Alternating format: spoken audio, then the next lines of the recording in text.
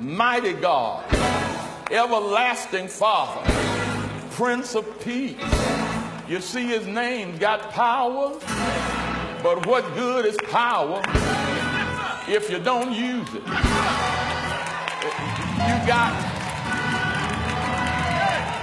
I could go out on that parking lot and there's some powerful cars out there. Even I don't have it with me today, but even at my own house, I got a Jeep, and it's got a Hemi.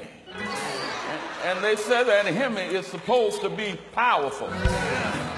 I'd never know because I'm not a speed demon. But you never, you can never get the maximum power unless you use it.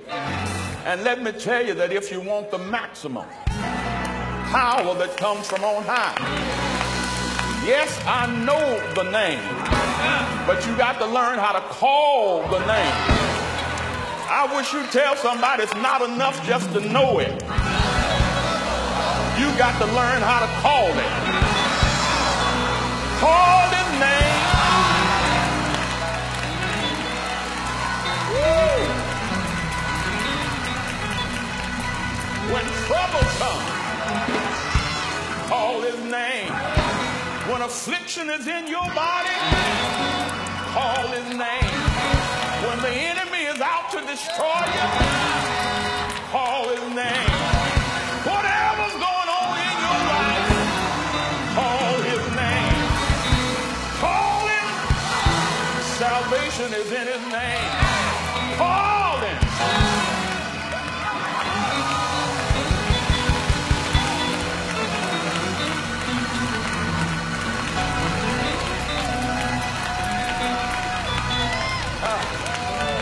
I got to quit.